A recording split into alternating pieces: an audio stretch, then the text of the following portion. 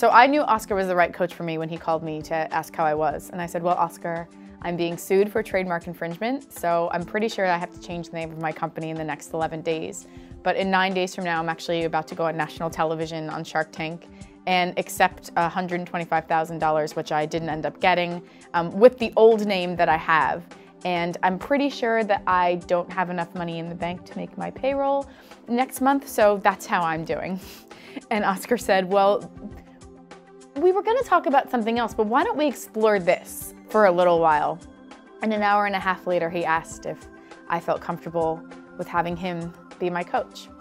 And the reason why I was comfortable is because during that conversation, he reminded me of what I was doing and how special it was and how difficult it was and how I was still there and I was capable of doing it.